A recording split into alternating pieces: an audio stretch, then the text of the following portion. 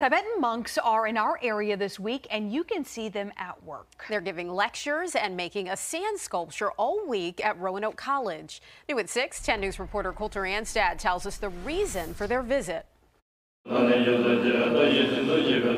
After some religious chanting, 5 Tibetan monks from the Drepung Losling Monastery began a full day of work on their sand sculpture, known as a mandala, in the lobby of the Colquette Center at Roanoke College. We have chosen the mandala of compassion this time is to bring more compassion and more harmonious environment over here. The multicolored sculpture is flat and is being made on a large table. Our main purpose of visit to different universities and colleges is to communicate with more students and people. Roanoke College Assistant Professor of Religion Dr. Melanie Trexler spent the last 2 years working to get the monks to campus. The sand sculpture and the lectures are part of the monks' Mystical Arts of Tibet program. It's an act of healing and compassion for the world, and at this time, we think that that's really important, and the monks can, from Drepung Losling, bring in a new way for us to think more about that as a campus. The monks worked on the sculpture from 10 a.m. to 6 p.m. Tuesday and Wednesday, and will do the same Thursday. They'll destroy the sculpture during a closing ceremony on Friday.